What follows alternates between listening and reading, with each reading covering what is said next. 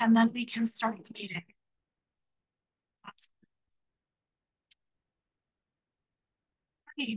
Great. Yeah. Yes. Can somebody who's on the Zoom just kind of speak up so we can see if we can hear you? Yes. Yeah, we hear you fine. We can hear. Okay, great. Thank you. Thank you. All right. Well, welcome to the April meeting for Central Park United Neighbors. For those who are joining us for the first time, Central Park United Neighbors is the registered neighborhood organization, or RNO, for the Central Park community. We provide a working forum for residents of Central Park to participate in creating digital equity environment meetings. We facilitate problem solving, and CPUN is committed to providing an inclusive and welcoming environment for all members of our community. Next slide. Our mission is the betterment of the city of Denver by providing a forum for residents living in Central Park to discuss and resolve issues, a network of communication, and a means of acting on matters of importance to the community as a whole. We promote public service, civic discourse, and collective efficacy. We're an all-volunteer board of Central Park residents and a registered 501c3. Next slide. So we have a pretty full agenda tonight for our community hour. We'll go through CPUN committee updates and announcements, some brief community partner updates. Then we'll have our guest speaker is Maggie Thompson from the brief break, and then during our board hour, we'll go over the treasurer's report. They have an announcement of an officer vacancy coming up in June for board members. And then we'll do an outreach update and kind of update on some needs around outreach and communications. We'll brainstorm some future meeting planning. And then we'll actually have a kind of closed session for a board recruitment update for selecting the new board candidates. Okay, is Mandel on the Zoom for the DEI committee update? I didn't have a chance to check. Okay. I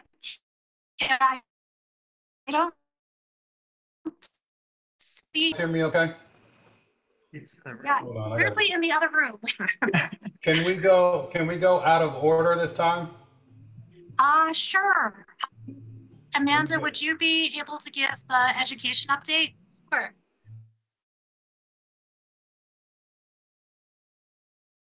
It's very fresh on my mind. All right, next slide. Yeah, discussed a handful of, okay. I tried to update the slide at the very last minute, but I don't think it's saved. Oh, okay. That's too bad. Oh, well. Okay, well, at the April meeting, we discussed the new principal at McAuliffe, the incubator lab at Northfield High School, and a potential upcoming informational talk regarding school choice. And that's that. Just a reminder that the GPS advisory board group is discussing the bond for new infrastructure in DPS, and they have a meeting coming up at the end of this month at Manual High School. People are free to speak during open comment to that meeting. Northfield High School, or an auditorium for the Sandoval campus, which includes Northfield High School and DSSG Conservatory Green, will be discussed in the Pursuit of Passion subcommittee. And again, they're meeting at Manual High School on the 30th of this month. Share in the chat just the link to sign up for that. Yes, and I just have a quick question about the informational talk about choice. Is that during a committee meeting, or? No, that needs to be coordinated with you. Oh, okay. So that will be probably a future CPUN meeting. Okay, that sounds good. Safe Streets, I think, Amy, you're here. Yeah, we had our last meeting conversation about ideas to bring back to the District 8 Council Offices Community Panel on Transportation, which I'm sitting on. And our next meeting will be June 4th, 3 p.m. via Zoom. And it looks like there's a link to information on the CPUN website. Thank you.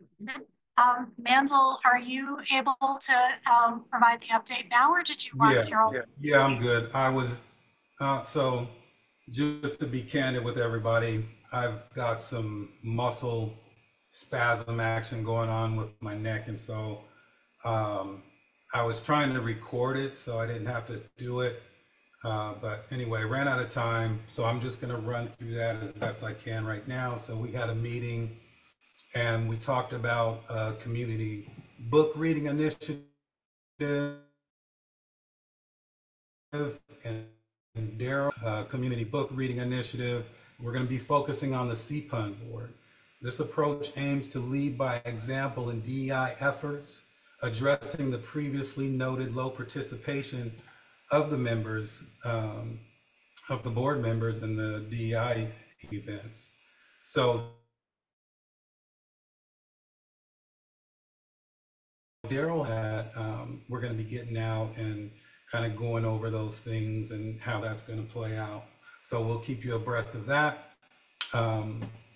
We also reviewed the DEI survey results, and insight from those existing DEI surveys revealed experiences of discrimination and inclusion, or exclusion, excuse me, among community members. So these findings, they highlight the critical need. We also talked about the development of a new DEI survey. And so what we want to do is we want to make sure that we're presenting the community with things that they need. So we want to address any unanswered questions and find out how we can better serve our community through some DEI focused events and educational initiatives. Our next meeting, we want to have it in person because, you know, we used to meet at the rec center, and that was a really good way to connect. And, you know, I think it's better to be able to meet with people, look at them eye to eye, and really make that connection. So our new meeting in May is going to be in person. We'll get you a location for that, so you'll have plenty of time to attend if that's what you're. The next thing was raised by Carol. This is INC stuff that she's heavily involved in. So we wanted to see if we can get support for RNOs and other DEI initiatives from the INC. She's reached out to them a few times trying to get some information about possible DEI principles that they're going to be using in their operations, enhancing inclusion and equity within the community, etc.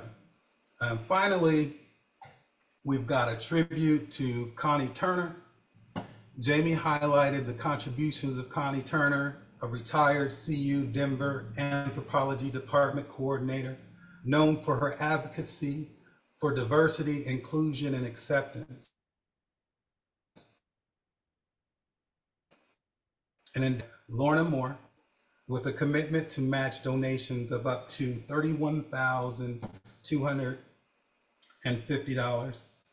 And this is a match again. So the committee discussed methods to promote this initiative, respecting Connie's wish for humility by not publicizing her image, which is kind of difficult because we want to make sure that it is known that this is a Black woman who has done some very good things in the community. So that's going to be a challenge, but we want to get this message out, and we're going to attempt to see if we can survey or circulate that through some of these lists that the surveys went to.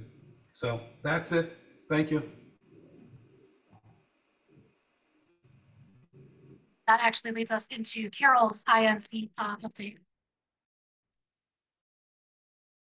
Very briefly, it was completely focused on Vision Zero. It was a wonderful panel, informative, worthy, very frank, upfront in terms of the information and the attitudes and what they understand people's frustrations are. And as soon as it goes on video or the video is ready, I'm going to post it in our newsletter in another couple of ways because it's so worth it. Yeah, I don't think there's a person, well, I'm exaggerating, there are some, but very few people in Central Park don't have a story to tell about safety, about street safety. Whether they're talking about their children or they're talking about themselves as runners. I have a particular thing around the Northfield High School track team, which practices at night and in the morning, and they are not safe on 49th Place. So at any rate, it's very worthwhile and it jibes beautifully.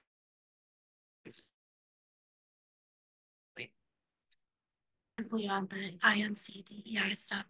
Or have you contacted Lamone Mills? I'm going to. That's the next person on my list. Yeah. I was going to say she's the one to get in touch with. Got it. Think about that. Got it. Thank you. So okay, next slide. We have the Central Park Classic Mini Golf Tournament coming up. So Matt Blackburn. Thank you. The Central Park Mini Golf Classic is co-sponsored by the Central Park Business Association and CPUN. We're excited to continue the tradition of friendly competition and community spirit with the second annual Central Park Mini Golf Classic at Flight Co Tower, Sunday, May 19th from noon to 6 p.m. Visit the CPUN website to book your tee time. A limited number of sponsors, the email in the chat, info@centralparkbusiness.com. If you have inquiries about sponsorship. Links are also on the website. So you can link from the CPUN website to buy tickets, QR code right there on the screen, or and then you can link from that to the sponsorship page as well. There'll be food and drink specials, prizes, and fun for the whole family. Don't miss the second annual Central Park Classic as soon to be time-honored tradition.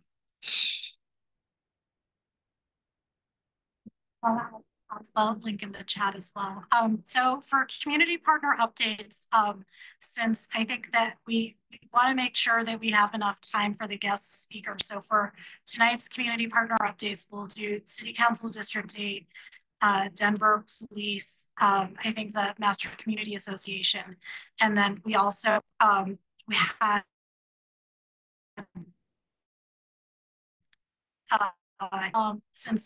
to kind of introduce themselves and talk about some upcoming events.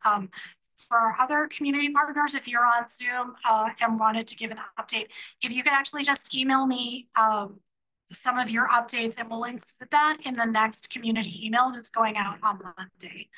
So just wanted to kind of give a quick, just kind of quickly explain why we have just a smaller number of folks this month.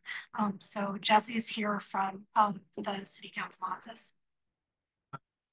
I'm Jesse Carey. I'm Councilwoman Lewis's policy aide for City Council District 8. Trying to keep this pretty short tonight, but for the 2025 budget updates, the kickoff for the annual City Council budget season has actually started. On March 22nd, City Council convened and sort of drew up there within the next budget. The next stage of the process on May 3rd, City Council will again convene as a body and draw up sort of their proposals to meet those goals that they want to actualize. And we collect data on what our communities want to see in that May 3rd retreat and what they want us to advocate for through two primary methods. The first one is the town hall feedback. Last year, we collected feedback from every town hall that we did. 78% of the comments that we received that were actually within the sort of jurisdiction of the council office to address were included in the letter to the mayor. And so we really fight for that and we prioritize that. Additionally, we are running these community panels, as I mentioned in previous meetings, on transportation, climate, and safety through environmental design. And we're drawing longer term policy projects that that each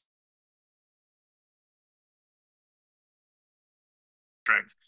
Additionally, if you email district@denvergov.org email with a specific budget proposal that you would like to see within this budget, we do monitor that email. I personally track those and we make sure that we try to include that information as well. So if you have something you would like to see for the neighborhood, please email that district8@denver.gov and we'll take a look at it and try to get that included in the letter to the mayor, which will come after the May 3rd meeting. Wanted to touch on the budget cuts update from the mayor. As you guys are all aware, there are budget cuts as a result of the migrant response from the city. The update here is that originally it started as a $180 million deficit.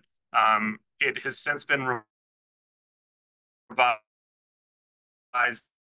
down. 45 million of that, or 44 million of that, has been sort of addressed through budget savings already. And then the remaining $45 million shortfall will be addressed by basically finding other budget sources that we can pull from to assign more money from the general fund, that's unencumbered dollars, back into the city of Denver's available spending. There's a lot of vacancy savings from unfilled positions. But the long and short of it really is that with the new budget cuts update, all of the rec centers will be reopening and resuming regular service. There will be no cuts to fire, police, or any of the essential services. And any of the additional cuts that are going to be made will not affect sort of the public facing city of Denver services. The mayor's safety meeting, the mayor has identified gun violence reduction as two of his as one of his major campaign or office priorities this coming year. 2 of the 5 locations are within District 8. Neither of them are in Central Park. One is in Montbello, one is in East Colfax. He is convening community meetings to try to address gun violence holistically. So looking at targeted enforcement actions that DPD can do, but also looking at some of the environmental design factors in those areas to address why those areas are so, why there's so much gun violence in those 2 areas. Moving on to the RTD bill. This is actually a bill at the State House. Currently, public testimony is tomorrow within the Colorado House. This is kind of a bad deal for Denver, at least in the councilwoman's opinion. It really reduces the amount of representation that Denver will get in terms of how RTD will be run in the future. And it doesn't really address the things that it says it will. The consistent messaging from RTD is that they need more funding for operations, and this is just changing the governance structure to give the state more of a heavy hand in how this regional sort of municipal corporation is being run. And so if you have concerns about this RTD bill or you want to know more, again, please reach out to District 8. I'd be happy to touch base with you and give you more of the in-depth rundown on it. But testimony on that bill is tomorrow. And if you would like to know who your representative is as well, again, just reach out and we can provide you with that information so you can let them know your concerns. And then you can stay in touch by signing up to the weekly, the District 8 email that I've mentioned several times. Thank you. Any questions? Great. Okay, go ahead. Well, I had a question in terms of the budget cuts. You said it wasn't going to affect any outward facing services, but what will those cuts affect?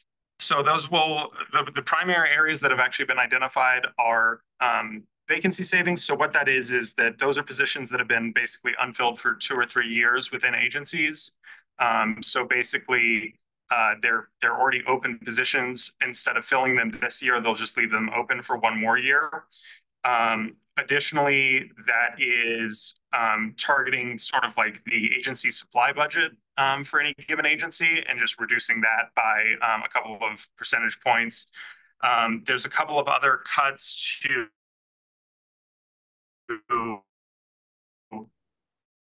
might have some community impact, just if you're not aware that some programs are happening. But in terms of like the difference between a marketing program that lets you know that there is this resource versus like the closure of a rec center, it's less, certainly. Thank you. All right, we'll move on to Lieutenant Hines, I believe is on the scene.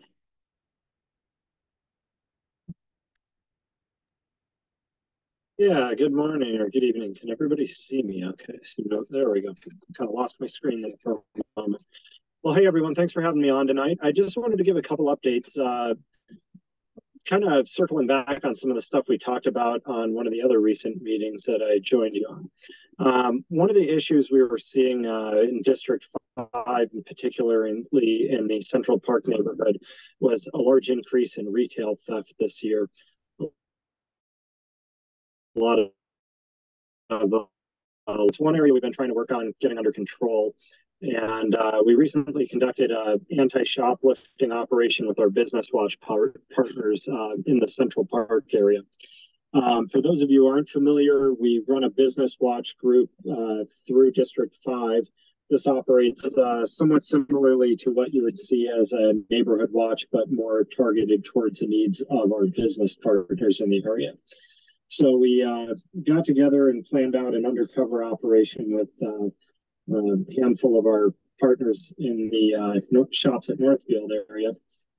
And they brought in some extra loss prevention people. We brought in our undercover officers and some uniformed personnel and set up a sting just to try to make it obvious that conducting crime is going to get you caught eventually. We managed during this operation. One of those arrests involved a pattern thief who had actually hit Cherry Creek just before coming up to the shops at Northfield, and we caught that individual with stolen merchandise from both locations. And a fifth felony arrest was made for an individual where we couldn't actually prove the shoplifting charges on them, but they were also wanted for some felony level thefts. Along those lines, dealing with the retail crime, our District 5 investigations team actually filed 2 felony level cases this week against habitual shoplifters they've also been looking for in the area of the shops at Northfield. The first individual was somebody that they had nicknamed the Minuteman, because this individual generally spent less than a minute in any store that he went into. However, we were able to file 10 cases with the DA's office against this individual for over $3,000.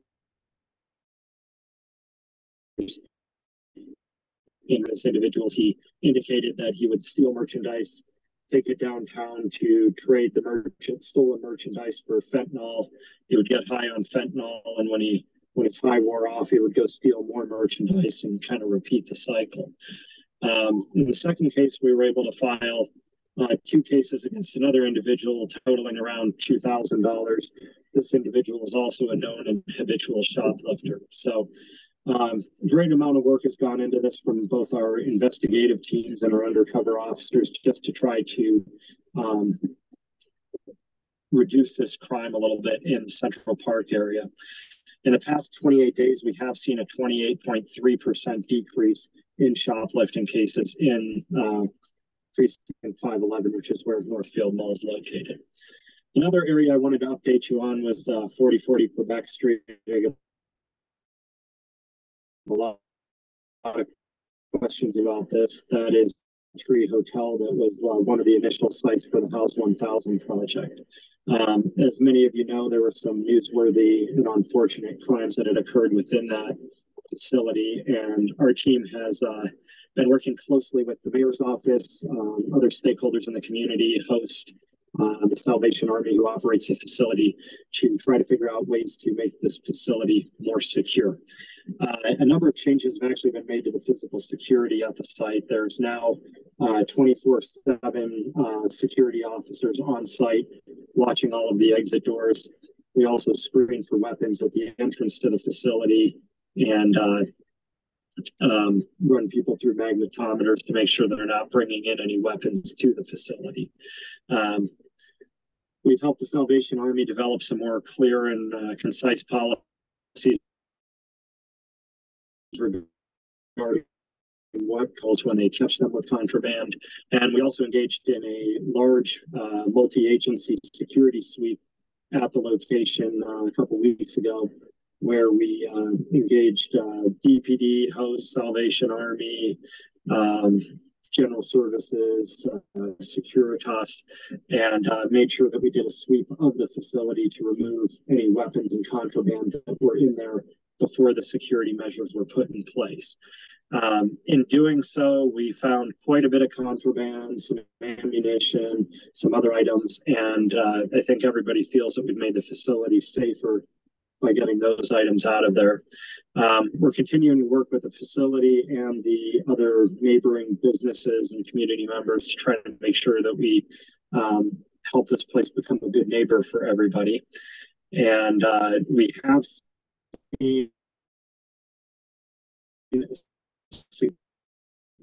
our peak when the facility opened in January. We had the most calls for service, went down a bit in February, fairly similar in March, and to month to date,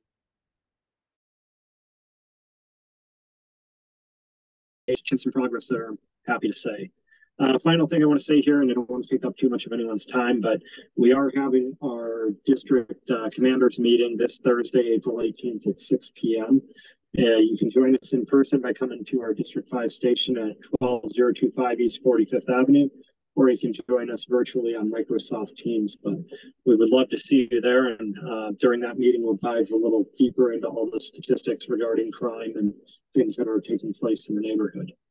If anybody has any questions, I'm happy to answer them, but I don't want to take up too much of your time tonight.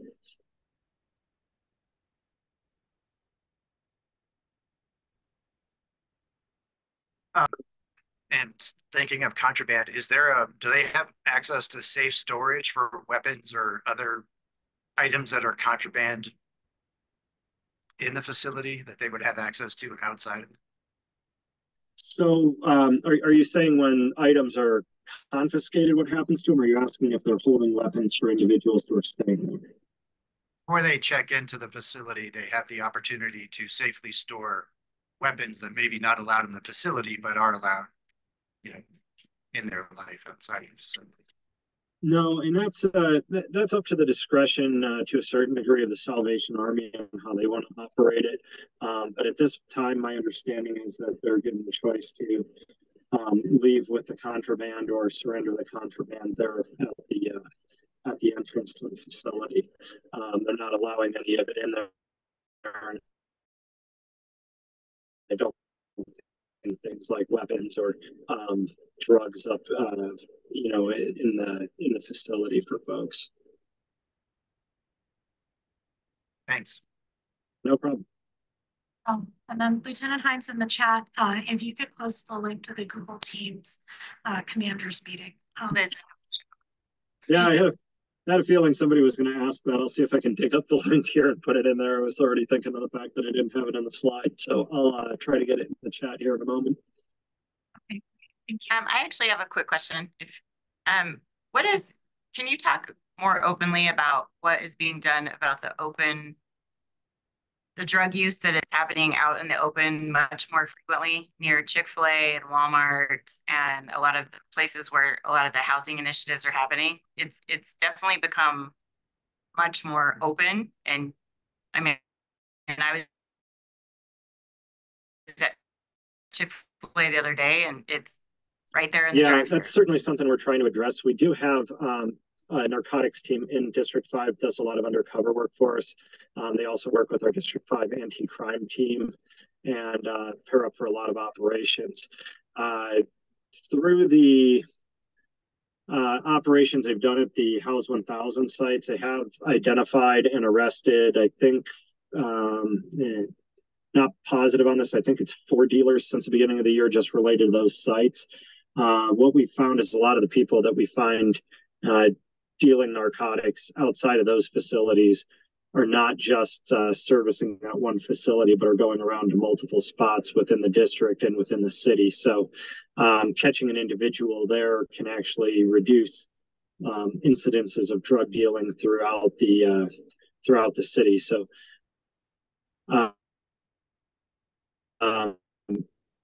near Walmart, the Home Depot, over by Chick-fil-A, up by the hotel itself, and numerous other areas. So although we can't be on top of everything at any one time, our narcotics unit does work kind of, I guess you could say, in the shadows. You won't see them out there in their cars or driving vehicles that wouldn't stand out. They're not wearing police uniforms, but they're doing surveillance to identify the dealers that are out there victimizing people who are dealing with addiction here in the community and trying to bring them to justice. And one of the things they try to work on is actually identifying the people who are dealing rather than just the user who's out there, suffering with an addiction. We'd rather identify the person who's actually, victimizing these folks by selling fentanyl and meth and other narcotics. So are trying to find locations where that's occurring and stop it. One thing I would say for anybody in the community, if you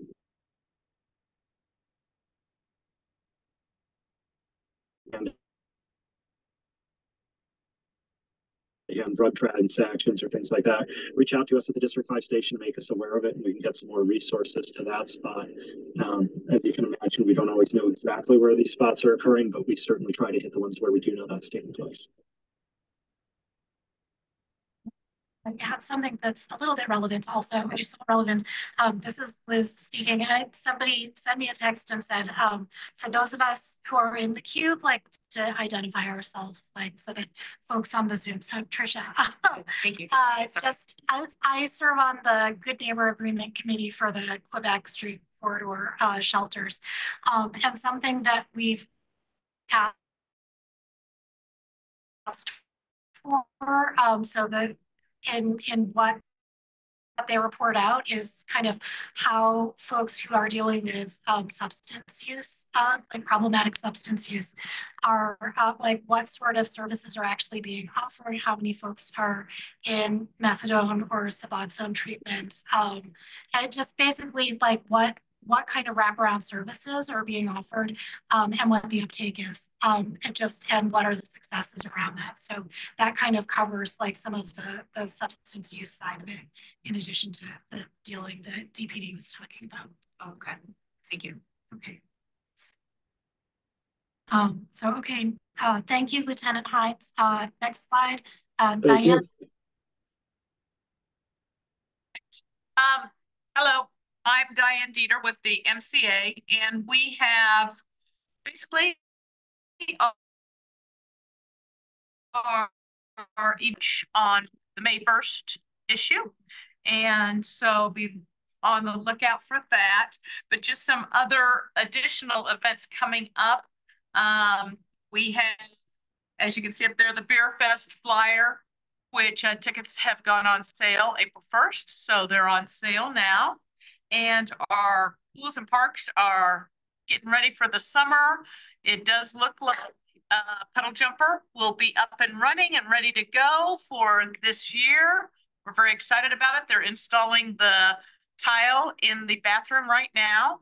Well, not right now, but at this time period, he might still be there. Yeah, he might still be there. And then the kids try registration opens tomorrow, I believe. I think that's right. So a couple other things. The Denver Arts Green on Saturday, Sunday, May 25th to 26th. On Saturday, it goes from 10 to 6. On Sunday, it goes 10 to 5. Back in April, we have the migrant market that we are working with the newcomers group. And we're going to host a market of their goods and wares and crafts and all things that they are making currently. And it will be out on the green from 10 to 4, Saturday, April 27th. So come one, come all, and have fun. It's going to be a festival. And let's see. We have the week, which is kind of an Earth Day event that we have coming up in May on the 7th. Let's see.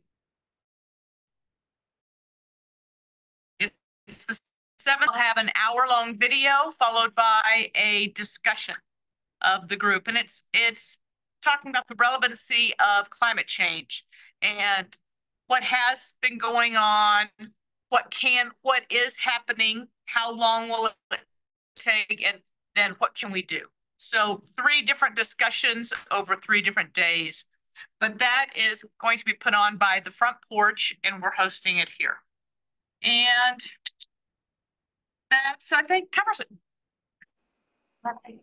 Just the next slide actually also has like the rest of The rest of it. But we can just kind of go through that, and folks will get that in their Front Porch. And we do have, I'm sorry to interrupt you, Liz, but we do have some flyers, the calendar, the Beer Fest flyer, all of that on the table right outside if you want to grab one, or we have it downloaded. You can download So it. I've got a quick question. on the if I website. could.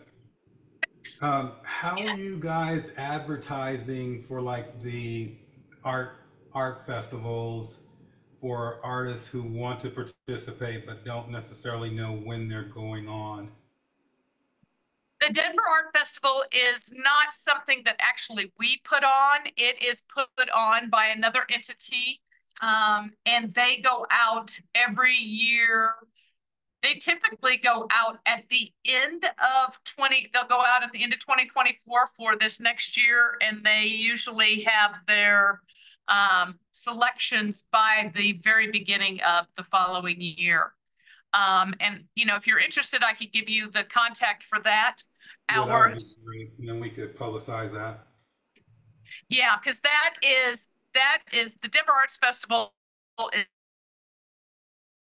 is done by a totally different, Got you know, it. if we were to bring the Cherry Creek Arts Festival, we really don't have any connection to getting people into it. However, we do have the Central Park open studios in the fall, and that will be coming up. And I do think they have actually just closed their requests for participants, but I think they have like 30 or more participants for this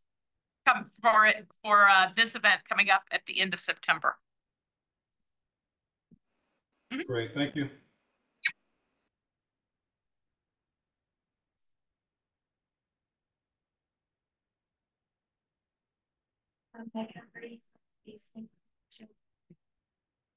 Hi, everyone. I will be super quick. I'm here on behalf of the Sand Creek Regional Greenway.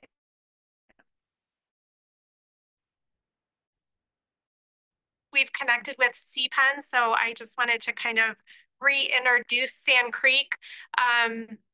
The Sand Creek Regional Greenway is a partnership that works with Aurora, the city of Denver, and Commerce City to steward about a 13-mile stretch along Sand Creek. So both the natural environment around Sand Creek and then also the trails, the recreation trails themselves.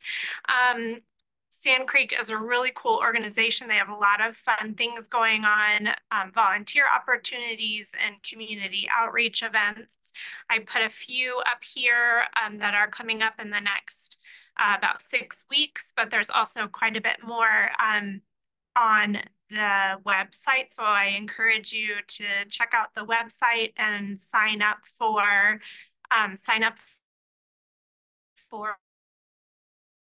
we have a month separate listserv for the volunteer events and for the community events.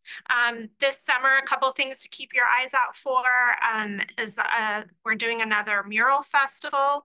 I don't know if any of you know along Sand Creek, so it's kind of where Westerly Creek meets Sand Creek a little bit to the west there. There are some beautiful murals. So every year Sand Creek has pledged to sponsor a mural along the stretch of the big concrete wall there. And they have an opportunity for the community to come and help start to paint the mural. It's a really fun event. So keep your eyes and ears open for that. That'll come this summer. And then our big fundraiser is called the Night on the Greenway, and that's also coming up this summer, a really fun evening. So just wanted to come and say hi, and we'll be more of a regular presence at these meetings from here on out. So thanks so much.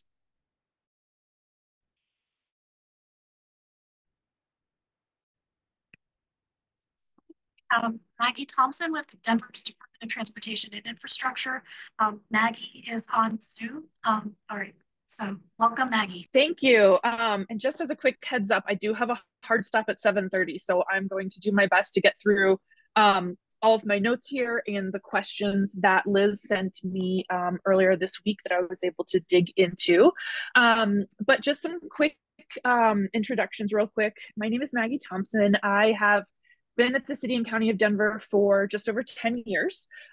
First about 8.5, 9 years of that I spent over at city council working primarily in District 7. So that is South Central Denver. I have more recently come over here to the Department of Transportation and Infrastructure, where I do a position called community design. And it's a very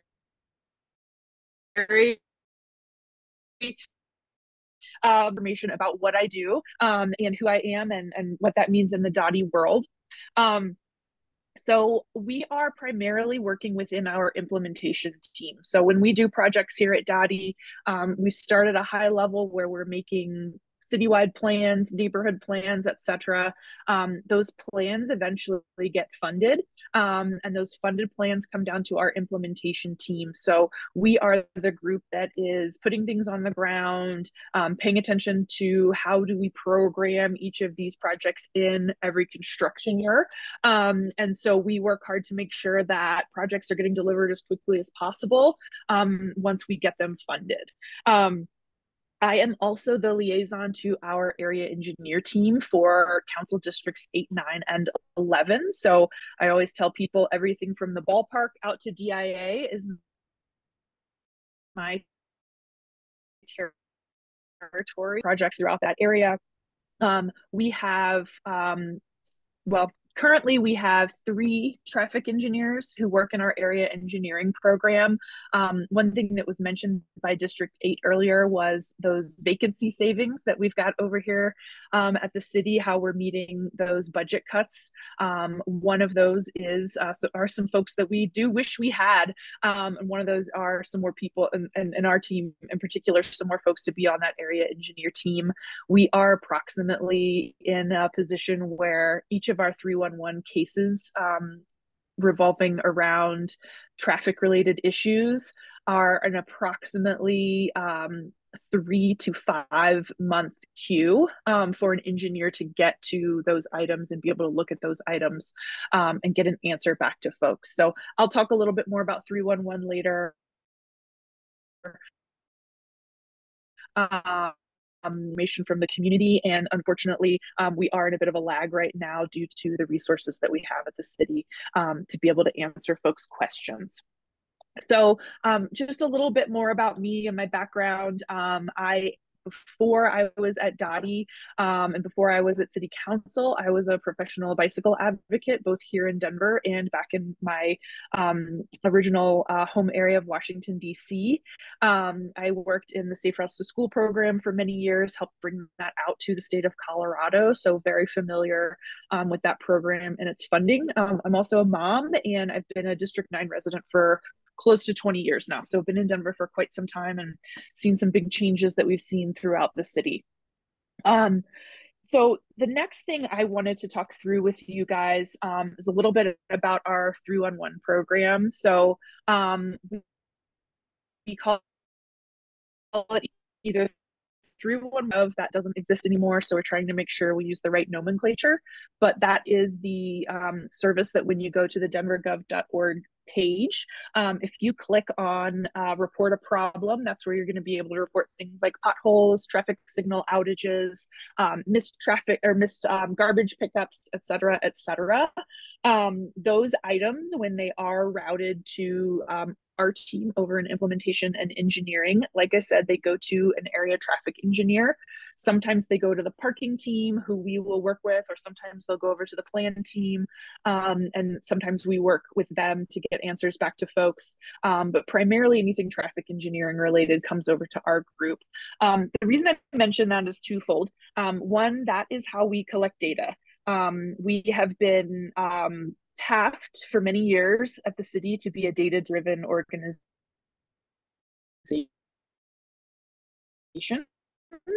versus in a manner that obviously is respectful to the fact that we are a public entity and putting things where we truly need them. So we collect data through the 311 system, through a number of other things that we do, like traffic counts throughout the city, and that's how we begin to divvy out our limited resources that we have here.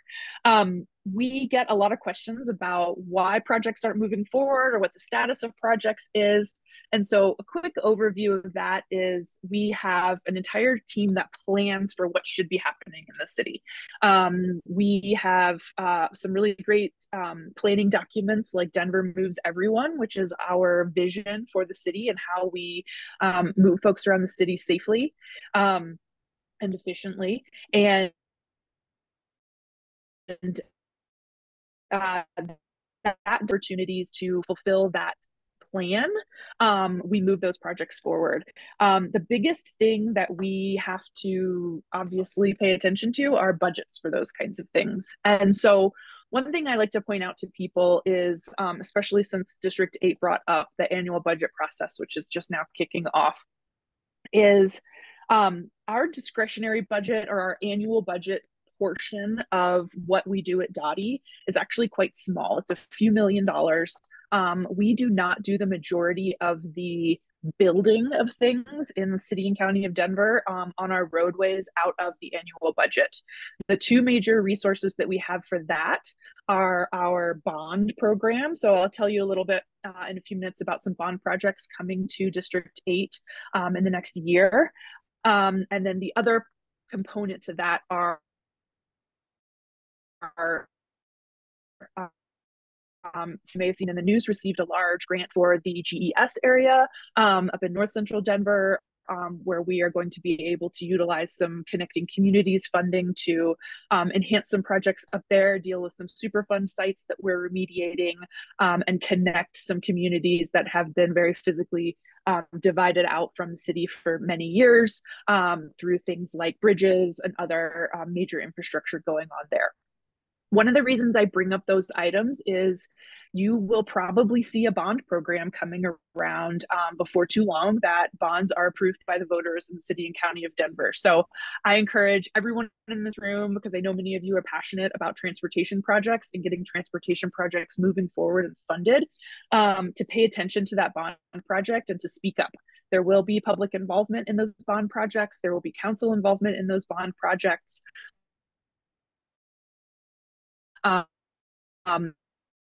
Those bond projects that are specific to neighborhood level traffic issues. It's great when we can do a big corridor. It's great when we can do a big infrastructure project. But as we all know, sometimes it's that intersection where you're walking your kid to school, or the issue that's happening down the street from your house that you really feel like isn't getting the attention it needs. And sometimes that's simply because we don't have the resources to go in and do those kinds of things. So those are a few things I wanted to point out, just big picture as far as Dottie's concerned. I do see, I'm just going to check real quick. I see something in the chat here and wanted to see if it was anything that I needed to respond to. Nope. Okay, great. So that was just the commanders meeting information there. So Liz was kind enough to send me a series of questions that she was hoping I could give some answers to tonight. So what I did want to preface this with is many of these items and many of these questions are things that I discuss with the Safe Streets Committee from CPUN. So Amy and Carol and I have set up a cadence where we are meeting quarterly to go through a list of items. What I will say is everything on that list of items is something that was born in a 311 case. So if you have something that's been in your craw that you want to get in as a 311 case, please do that. And then let the folks over at the Safe Streets Committee know that you've got an issue that you'd love follow-up on. We have more than 300 RNOs in the city, and there's 4 community designers. So doing presentations at RNO meetings is something I'm happy to do, but I do have to spread my resources throughout the city. So the likelihood is I wouldn't be able to gear perhaps. But what I can do is continue that communication cycle with Amy and Carol, and make sure that we are moving forward and finding out what the next steps are in some of these Central Park issues that aren't easy fixes, that are going to take time, that are going to take money, but we're paying attention to them and figuring out creative ways to move things forward when that's feasible. So the first question I have is, can we see a list of Dottie projects in Central Park and or District 8? The short answer is not yet. The longer answer is I do have some big projects I can tell you about tonight right off the bat that are being installed during the 2024 program. The reason we don't have a main list yet is we are in the process of migrating from one project management software to another. Our director, Amy Ford, has promised that we will be getting these lists to the council offices soon. Guys who need to figure that out over in our IT department, but for the time being I don't have access to a comprehensive list. The items that I do have that I wanted to bring up that you'll see either some plan talk about or some actual construction this summer are sooner than later, you're going to hear about the replacement of the Smith and Sandown bridges over Quebec. So basically we're talking about that Chick-fil-A area, taking you from Home Depot over to the east side or the west side there. I refer to that as my secret back way to get to Home Depot. So that will probably mess up my route for a while to go pick up gardening supplies, but we will be replacing both of those bridges, adding bicycle and pedestrian facilities to both of them. Smith is called out long-term as a bicycle facility. There will be a multi-use path along Smith Road, and so that bridge will be built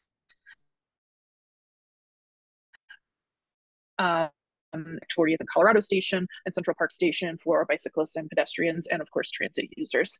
So we will also be installing these sidewalks along Quebec between 11th and Montview this year. So if you travel through that area like my husband does on his way to Anschutz every day, just a heads up, there is going to be construction along Quebec there. As I'm sure many of you know, some of your kids might go to St. Elizabeth's or whatnot. There are no sidewalks in that area along the Mosaic campus leading up to Colfax Avenue and going further down towards Lowry. So that area will be getting bond funded sidewalks this year. You should start to see some construction happening there. There will also be a replacement of the light at 17th and Quebec. That is something that is important to point out because as you may notice, as you look around our city, we have many generations of traffic signals.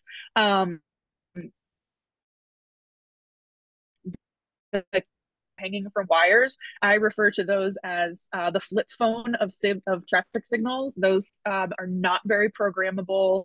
Those have very limited capability to be remotely accessed by our signal team. And so we like to upgrade those whenever we have a chance so that we can make those operations function better for everyone involved. One of the things that we are now doing as a matter of policy is every time we touch a traffic signal in the city, we are adding what's called a lead pedestrian interval there. So you may notice in some places, you go to start your walk across the street when you get your little white walking man, and you have between 2 and 5 seconds lead before traffic that's going parallel to you gets a green light. That allows folks to establish their place in the intersection, and other cities have seen a significant decrease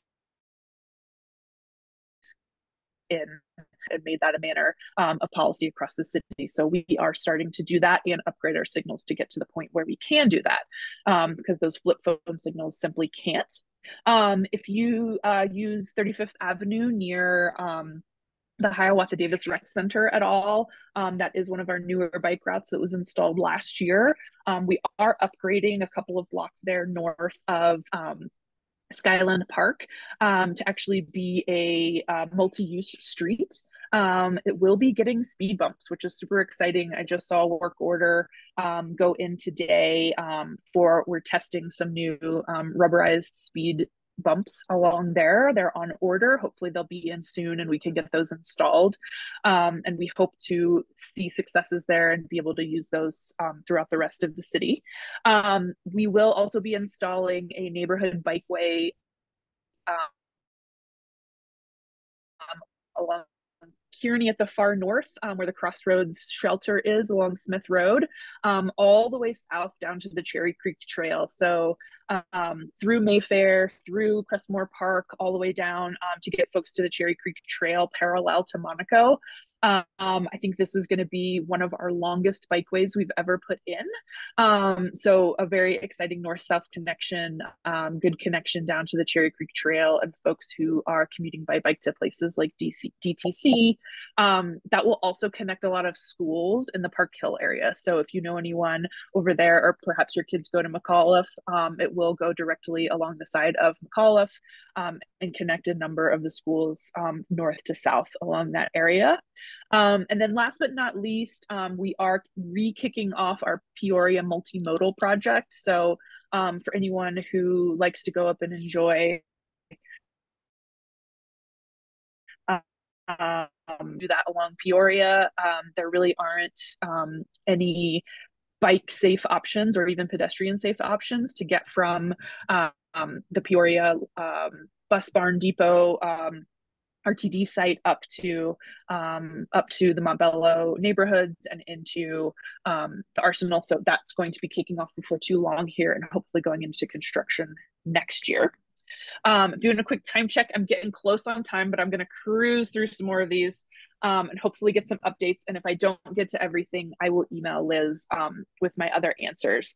The next one is a question about criteria for different kinds of warrants, which are the way that we decide if we do or don't use different street treatments. My recommendation there is, especially if you are an engineering minds, to look up the MUTCD, the Manual of Uniform Traffic Control.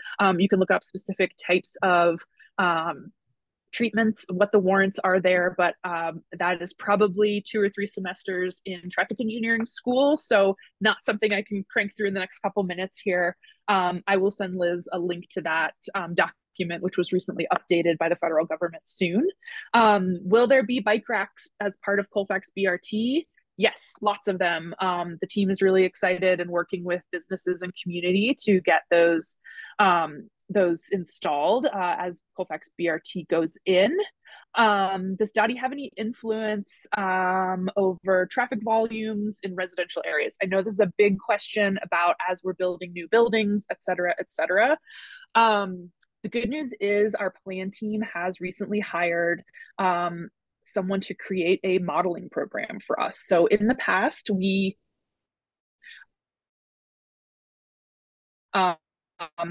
is on the types of street that community planning and development allows. So if it's an arterial street and it's allowed multifamily building, the assumption is that the traffic can be handled by that type of road.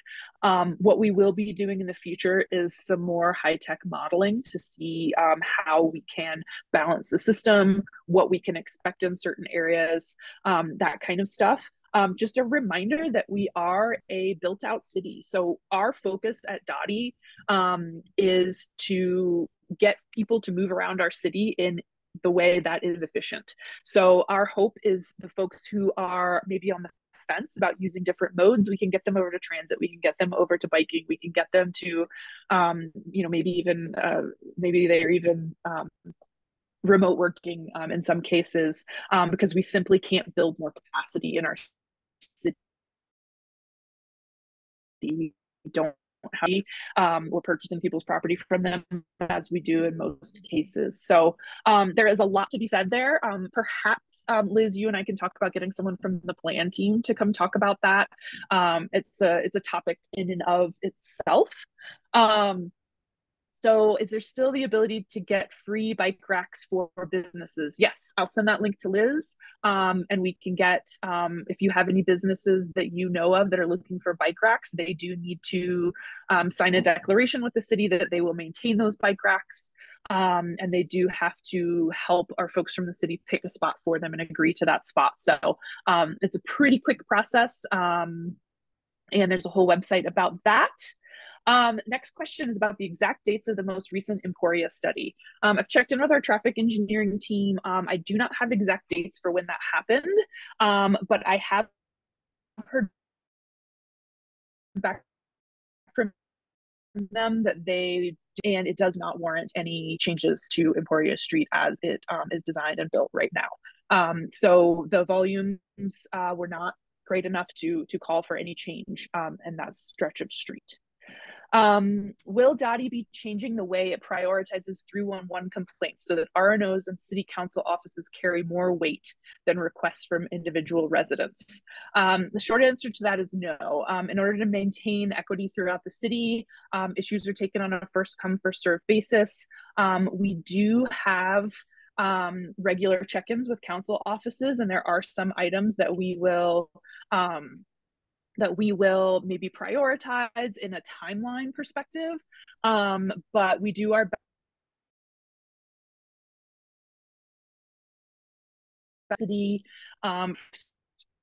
who are requesting them. Moments. So I appreciate questions, but I think that if we want to kind of put a little bookmark in this, I do think having kind of a part 2 discussion with someone from planning, because I think one of the big conversations is how between Dottie and community planning and development, how you do plan for growth. And I think that a lot of us would be very interested in a longer conversation about that, and just about what are the possibilities with the modeling that's going to be coming online. Because we will have the parcel aid development in particular. It would be interesting to know if that would be, modeled, like the kind of traffic impacts for that would be modeled.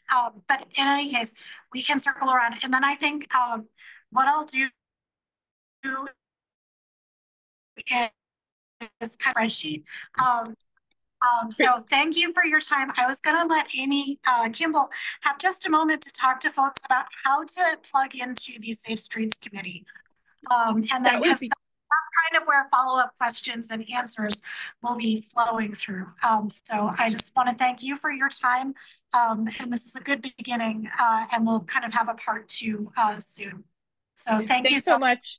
Yes, and Amy and Carol are great. They have been doing an excellent job of relaying, keeping a living document that we're working off of. And I think that's really important, just from the sake of getting information kind of into one point of contact. It saves me time. And, I noticed that Mandel put in here that 3 to 5 month lead for engineering questions is unacceptable. And I totally agree. I think that, if you can work with your counseling gets prioritized to different things within our city. We have limited funds in general. So thank you guys so much for being passionate about traffic safety in your community. And we're going to continue to work to make things the best we can. And we appreciate you guys being part of kind of that broader community advocating for more resources for us. So thanks again, and be well. Have a good night. I'm going to go get a toddler in the bathtub, but thanks so much. All right. So now I'll turn this over to, I guess, Amy and Carol are the co-chairs for the Safe Streets Committee. So I don't know if you want to go. The best way to plug into the committee, come to a meeting. You can reach out to CPUN and ask to be put on our mailing list or put in contact with us. Maybe someone can put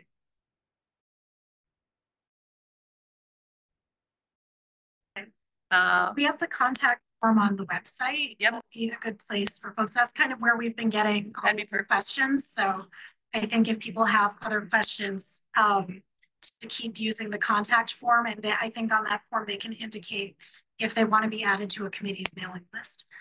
So that would be a good way to kind of direct folks. Definitely. Just because I just worry if it's just your personal email addresses, that one, it's kind of like, it's just kind of to keep it a little more efficient for you. That works for me, Okay.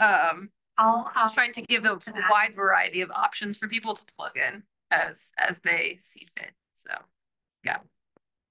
And happy to email, chat with anyone who's interested or has questions or wants to see the documents that we've compiled that Maggie was talking about, and we share them out in our meeting minutes. So those are all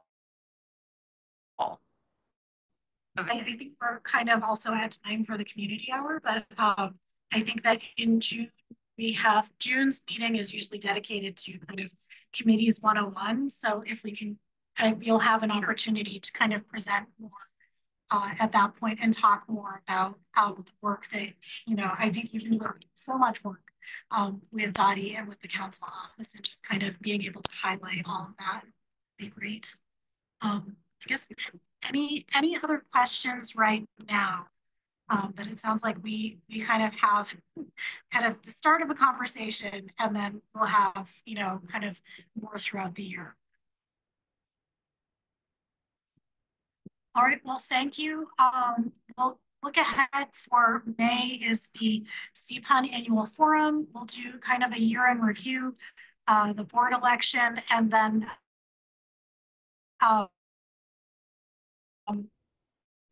update from the District 8 office and take questions. And I'll also be reaching out to our state legislative representatives, because it's the end of the legislative session. So kind of talking about bills that have gotten passed, what they are looking forward to in next year's legislative session will also be part of that conversation. So please join us. It's May 21st, 6:30 p.m. And so I know it's 7:37 now. If we can just take a 5-minute break. So for folks can join us for the board hour or log off or go now. But we'll just take a brief 5-minute break and then return for the board items. Thank you. Thank you. All right, everybody, welcome back. Let's see, so we'll just start with the treasurer's report. Brian, we can do, so treasurer's report, officer vacancy, and then we'll just go through the addenda. Brian, if you want to give your report. Yeah, I mean, I don't think there's much everybody can read. We've seen some good uptick in sponsorship. We've got a few $100s of tickets sold for the golf tournament. If you haven't bought your tickets, buy them now. And then we have, you know, most all of our expenses paid for the year. So right now we're just in maintenance mode until we hit the beginning of the year. So any questions? No, so just like other than the Heart of the Powwow food reimbursement, all of those other expenditures are annual, right? So they won't come back again until next year. That is a true statement. Is that correct? No, I take that back. Mark, MailChimp is a monthly cost is of about $100. Yeah. Oh, okay. So it's about $100 a month for the MailChimp. Okay. Yeah, I think that figures 3 months, and I think we're about to go below $100 a month going forward because we dipped below 10,000 emails. I'm gonna be working on getting that email list back up, but we can talk about that at a future meeting. But okay, no questions on that. We can move to the next slide. All right, so in June, so we have the board candidate election is in May, and then we vote on the officers in June. So if anybody is interested, I don't know if we've ever had contested officer elections, but I just want to let people know if you want to kind of put your name in for one of the officer seats, feel free. But there will be a vacancy. Mark Berenger will be staying on the board, but stepping down as secretary. So I just wanted to notify everybody on the board of that. Contact me. The secretary's functions are website updates, community emails, overseeing social media, meeting and event recordings, and also chairs the comms and outreach committee, and then kind of different subcommittees, issue kind of tasks within that. And so, and Mark, I don't know if you want to make any, I guess, any pitch or any statement right now, but Mark has promised to onboard whoever takes that seat in June. So okay. Do you want to say anything, Mark? Sorry, I tried to hit my space bar on mute, but I think I hit the wrong key. Yeah, if anybody has any questions before that, I'm happy to, you just send me an email or whatever, and I'm happy to answer any questions you have as well. I think we've done a good job. Where did I go? Sorry, I messed the thing. With starting to spread out some of those tasks, and I think if we have a full 19-member board starting in June, it'll probably be even easier, hopefully, to do some of that. So, but yeah, like I said, if you have any questions about anything, just let me know. Thank you. And yeah, we had one person has expressed interest, and I still need to talk to. But if there's anybody else, feel free to reach out. Okay, we can move on to the next slide. So just as we've been kind of doing for the past couple of months, instead of a separate comms and outreach meeting, just kind of updating everybody on the board about this. So there are a number of volunteer needs around outreach. So one is tabling opportunity, where it's just kind of getting, literally sitting at a table and telling people classic mini golf tournament is an opportunity for that. So I'll circulate the volunteer link again, but that is one opportunity. The MCA, I spoke with Diane Dieter, and she is also happy to give us a table at the different events that were all on that list. So, I mean, that's a lot of events coming up in the next few months. But we just kind of need to determine people's availability for which events. So we'll be following up on that. And then again, there are the flyers just to kind of do outreach to the apartment buildings. I actually flyered the library and kind of some different coffee shops before the board candidate deadline to try to get that. But we kind of need to do, a little bit more of a concentrated effort to reach out to the apartment buildings. So what we really need is somebody. I'm kind of at capacity myself for doing some of this. So if there's anybody, anybody on the board now, or, there will be kind of like some new board members coming on. But that is definitely a role that we need help with in communications and outreach. One comms need is social media help, is just kind of getting posts up on the Facebook page. And then circulating that out into the different Facebook groups. And so Trisha has graciously offered to help with that, or we'll be talking about what that process can look like. But if there's anybody else who has the capacity and is on Facebook, because that's pretty much our social media platform, that would be really helpful, because I just have not had the time to consistently page. When the committees are meeting, putting that on the Facebook page. When we have our monthly meetings, kind of providing enough advance notice for folks, I think would be really helpful. And we just kind of need a lot more consistency and more help with that. And then just finally, and we can also talk about it, when I send out the email saying, hey, send, things to add to the community emails, it doesn't just have to be committee meetings. I've been kind of keeping track of the different, which links we provide that get the most clicks. And the property tax rebate thing, which you have to scroll down to get to on the community email, that by far always has the most clicks. Like, it's always well over 100 people will click on that link. So it kind of provides really important information just about kind of sort of information is useful. Anything that is event related and yeah, just kind of human services resources is very useful. So I would really just want to rely on the board to just kind of whoever, if there's any information that would be useful in that way that we can share out in our community emails. We usually have, I don't really know what open rates mean, but we generally are between 60 and 61% open rates of an email list of over 9,000 people. So it is reaching a lot of people.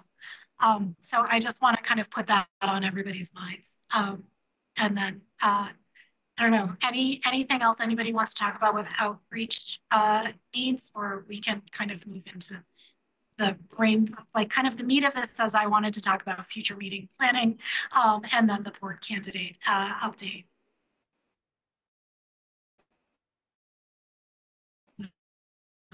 Okay, we can move on to the next slide.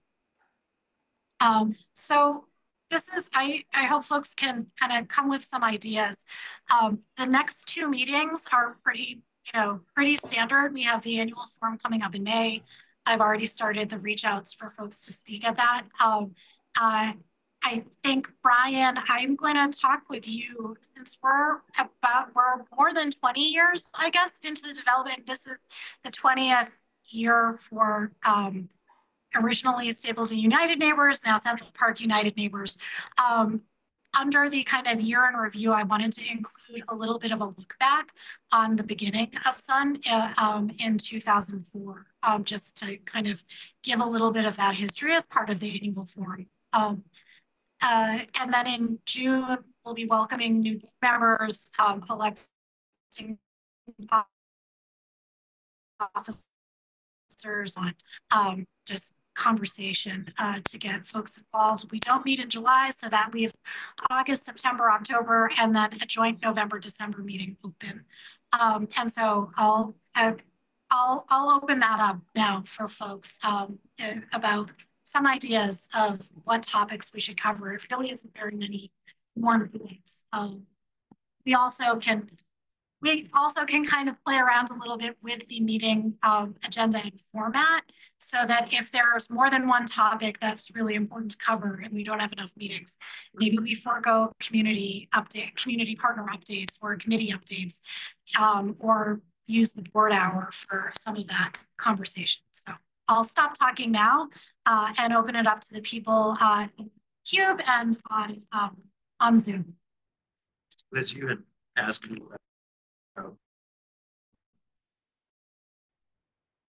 question, and directors. So we could put something on the agenda for September, October timeframe. We're actually working on a presentation that we can. Oh, that would be make fantastic. So You're gonna learn about taxes. So, well, no, I like think that this is super important, especially because people are really concerned about their property taxes. Oh yeah, they're gonna keep going. How many mills go to the metro districts? I think a Metro District 101 like kind of presentation is super. The short answer is those mills are gonna keep going up until 2051 at the earliest. Thank you they're going to go up. for that news. Well, the money's gonna keep going up.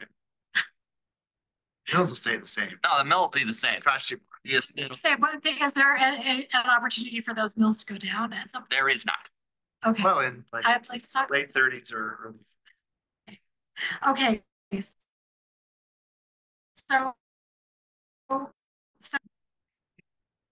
we've talked about Russ Ramsey speaking about choice. I was kind of hoping to do it sooner, although so the end of his tenure with is this month, the end of this month, and I thought that it would be better for him to speak after that, so that he would be speaking as a free agent as opposed to. He's currently the director of enrollment and campus planning. So other people who've worn that hat are Liz Mendez. Yeah. So that's someone who I would be in, and I feel like that would be, I kind of want it to be like longer with opportunity for discussion. But that's just kind of anytime we have a speaker where there's an opportunity for discussion, I feel like we end up just kind of like rushing through this portion and then don't have enough time for speech. Yeah, we don't want and like attending to like not have that.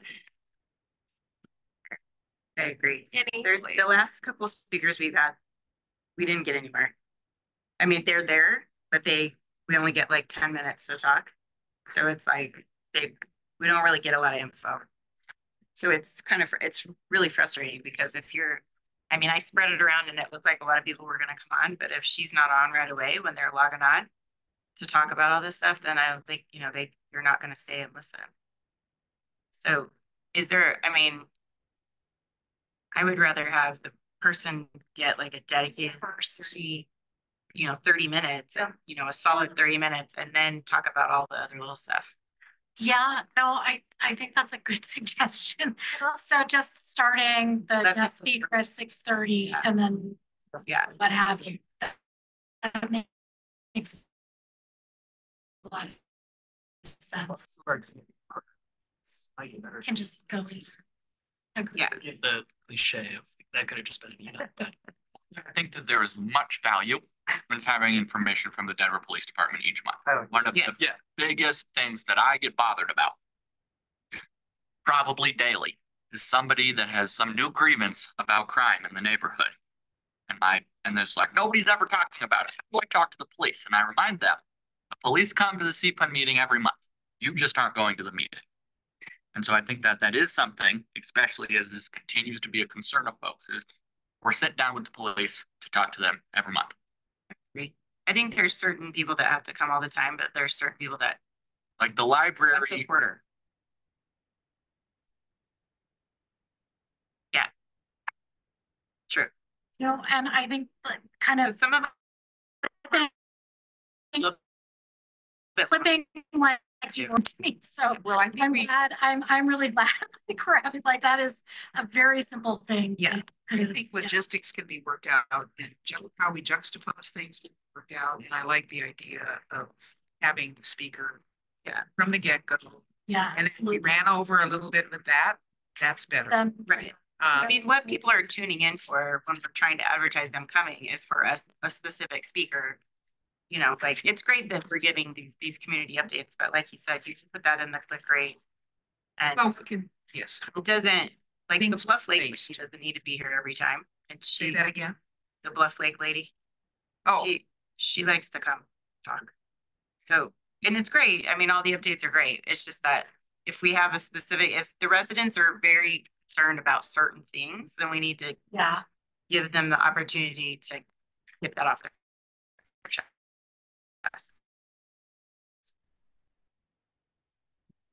Definitely. Yeah. Yeah. No, I mean, I agree 100%. Right. And have felt very frustrated and didn't know like what to do. And now we actually have the we're actually having this conversation instead of just kind of like, oh my God, we can't do like what's on the agenda. So this is really, I mean, certain speakers, I think you can actually give them a full hour just because it is so we did a Q&A if you kind of. Yeah.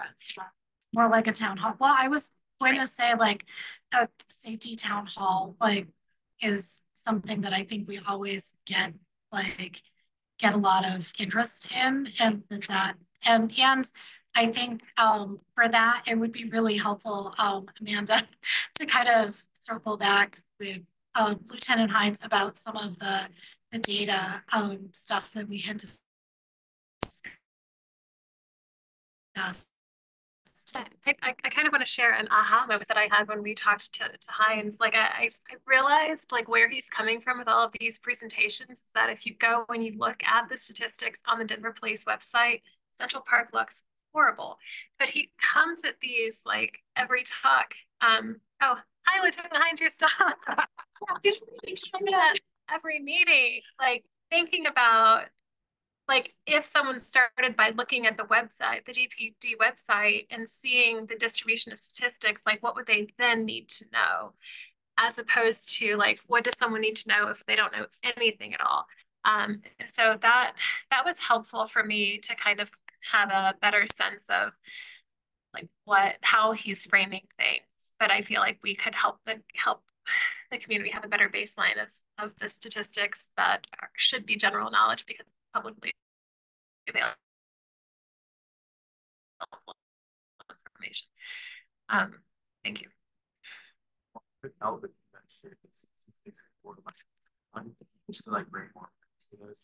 as you say, it's good for the general public. Yeah, we do that.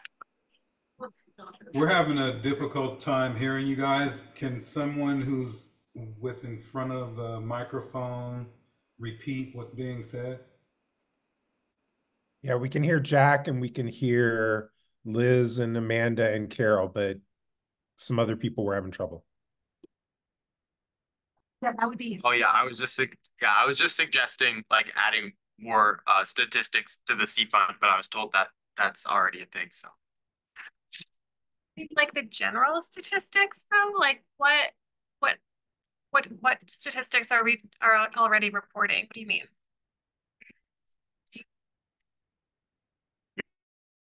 The crimes. Report, yeah, just like you say how all this information is available on the DPD website, but I like didn't know that actually. So it would have been useful like coming here and seeing like it's a graph on like having its own dedicated slideshow would have been useful. Just getting it more out there and making it more known to the general public, because I'm not constantly going to the DPD website looking at, you know, statistics. It would have to be shoved in my face for me to really You know. think that's weird that I do that? Well, no, I would say that also, I mean, alongside statistics, they have to be contextualized. So I think It's the contextual, like, yeah, that is like website, it's contextualized. Yeah. But like what we talk about here is kind of like one step removed from that.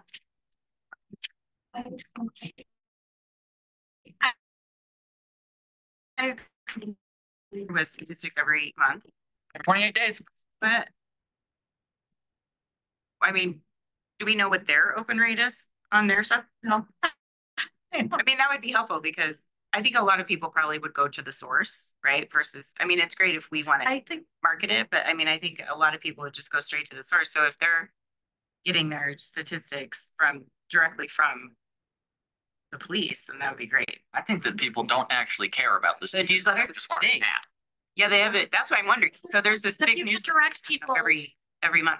Yeah. I don't know, Lieutenant Hines, if you wanted to chime in here, I guess, does the District 5 send out an email newsletter every month? And who would be the contact person that I could just kind of talk to about like a sense of interest in, because I depends on how big the rate is, but. Sorry, I had something in the background there for a minute, but was the question regarding, do we send out a newsletter as DPD District 5? Yes. So we haven't done that, although that's an interesting idea, and I'm wondering if it's something we could roll in with. We do our monthly commanders meeting, and we make those slides available to everyone. So I think that's what we're talking about there is A community outreach person who changes all the time. Like Is it like the CRO? Yeah. Yeah, our community resource officers are still pretty stable in District 5. We have Catherine McCandless. Danae Perenz is still serving as a community resource officer for us. She's just on a temporary assignment to major crimes. And then Lisa Preciado, who's some of the well, she's away at her temporary assignment. But either of them would be a good point person for that. And, we might be able to make something even into more of a newsletter form as well. I mean, I don't necessarily want to have more on these slides, but I guess when they make the slides from the commanders meeting available, is there a link or does it get circulated out to an email list? It's a PDF that we was once a month. Okay, because I'm just wondering if there's a way to link to that. I'd be happy to just have like in our community emails, linking it like whatever email is closest to whenever the commanders meeting happened, just directing folks to that resource. It's just so that it doesn't. I mean, I know the work that goes into making newsletters, so I don't want to add more. But if there's a way that we can just be happy to just kind of include that as part of what we put in the email newsletter, since it's our audience. So, and that's a great idea. I'll talk to Catherine tomorrow and find out if she puts it anywhere that she has a link to. I think in the past, she's always sent it out to an email distribution list. I don't know if it would work to just send a copy to you guys, or if you'd actually need a link from our end. I do believe in the past, she's just emailed it to anybody who wanted it. Yeah, no, I know that the city doesn't use Google Drive, but something like that, like very simple, just upload the PDF to Google Drive, send us the link and we'll share it. So something you know, if there's some kind of workaround like that, I think that that would probably be the most efficient way of getting that Well, information. Yes, Liz, we could just upload it to our Google Drive and put a link in our email. okay. Okay. Yeah. Yeah, that So, I can talk to Catherine and kind of make that a thing too, where we can send it to you guys each month after the meeting, and or whenever we actually have. A lot of times we don't have the final slide deck done until we're actually the day of the meeting. We're usually making some additions or subtractions or adjustments and things like that. But whenever we have the final slide deck done, I'm sure we'd be happy to, at the very least, email it to you if we couldn't put it onto some kind of Google Drive. As you recognize, we have some limitations placed on us in terms of what we're allowed to do in terms of where we can upload stuff, what kind of social media we can use, things of that nature. But we can get it to you one way or another. okay. That sounds good. And we'll probably be in touch about a future CPUN meeting for a safety town hall. So, okay. Structural thing just about like the flow Yeah. of meetings. So we didn't used to have committee updates in the first half of Oh, okay. the outreach meeting. That used to be entirely contained in the board meeting. And then the idea was that we weren't really featuring anything about our own organization during that outreach meeting. It was completely limited to the board meeting. So if there's maybe a happy medium between like highlighting just like one committee or just like brief mention of, I don't know if that could just like shrink the footprint of committee updates down to like maybe like 5 minutes, and then just like sketching out like 5 minutes for yourselves, 10 minutes for police, 15 minutes for something else that there's, and then to yeah, no, I think that's good. Yeah.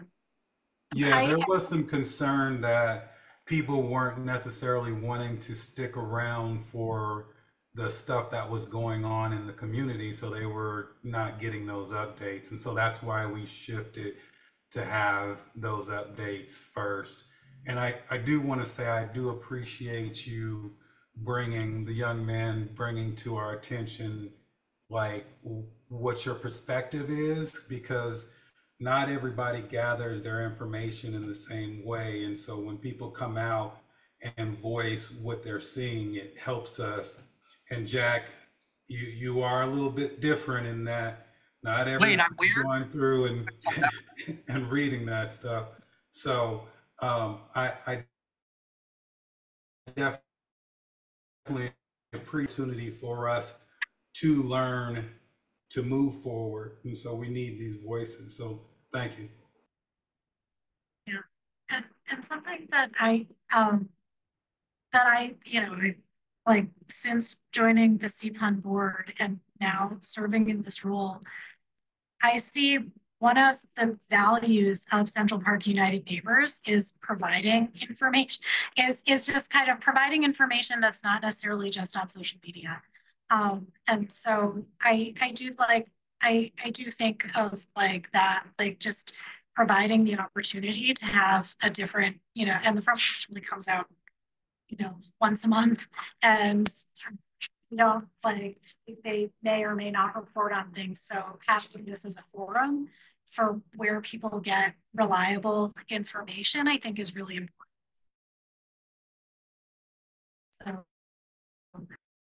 in depth, which we have not really had the opportunity to do. But those are kind of what I would like to make sure we're kind of hitting going forward at our meetings. So also because meetings are recorded, right? yes. And a lot of conversation has revolved around people like tuning in for certain speakers in particular and ignoring the rest. And like, do you upload these? They're on YouTube and we share them in the email updates. So given that, you can put like little timestamps on YouTube, and you could also put those timestamps in your email newsletter. so that you could have people who are interested in just one speaker actually go and listen just to There's just like that a table speaker. of contents. Exactly. Yeah. Do you know how many people actually view it though? That's a good question, Mark. I haven't been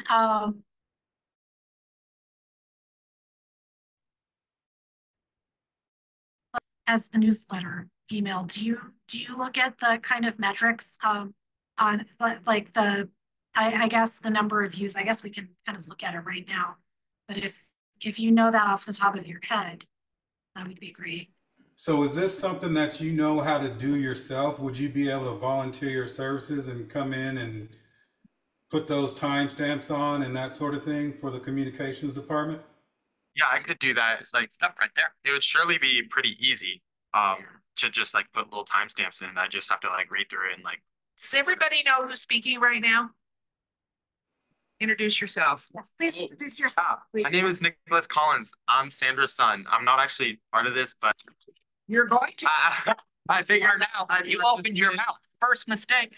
I figured I'd participate since this isn't like the house or where I need permit. But yeah, because it can't be too difficult to just add little timestamps in. So something that's interesting. So that let's talk because I think that is a great idea. So yeah, it's interesting. So we have 99 views for last month's meeting. The October meeting in 2023 has 526 views. What did we do in October? I think that was the last Brookfield update. That was. So it was the development update. And I'm sure we couldn't like really go through all 1 hour and 44 minutes of that. Yeah. And so it really helped them out by just putting little timestamps so that they could. The INC, which is the umbrella organization for all RNOs, does that. It's minute by minute by minute, and it's very helpful. So yeah, no, so I think that. Liz, it sounds like you need to add another activity for either the Outreach Communications Committee or the Secretary for going forward. Yeah. It's not going to be Mark. Well, you said it, but yeah. You can that's it, because when I've uploaded things, it says like allow chapters, but it doesn't necessarily automatically generate that. It might have to do with how, like what the source file has in it. So, give me your information, we'll talk. Yeah. So, okay. Okay. Hey, Liz, One thing Liz, I would add to keep in mind please. is when we send out the emails about what the meeting's going to be, the more we can highlight the, shall we say, preferred speakers or most interested speakers, the more likely it is that people are going to come back and look at it. Because I don't know if our last few emails have highlighted that as clearly as some of the ones used to. Because I think like November was probably crime or something like that too. I don't forget. I think I put that in the last email, but we have one going out next Monday, so I'll definitely do that. And I also embedded the video in the email itself instead of just being an outside link. So okay. Yeah. Hey, Liz, I was just going to make a point. Mark and has done a yeoman's job here, but once we start something, we also have to have documentation of how they do it, what they do, because Sandra, your son, and I'm sorry, I didn't remember your name, but you're going to go off to college and you're going to not want to do this. And so we need to make sure that we document that, because I think a lot of times we don't know how it's done. And even, as simple as just showing a few people. Yeah, exactly.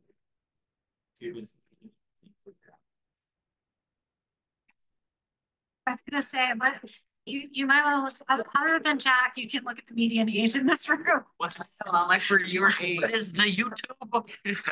Is the kids use that, right? Yeah.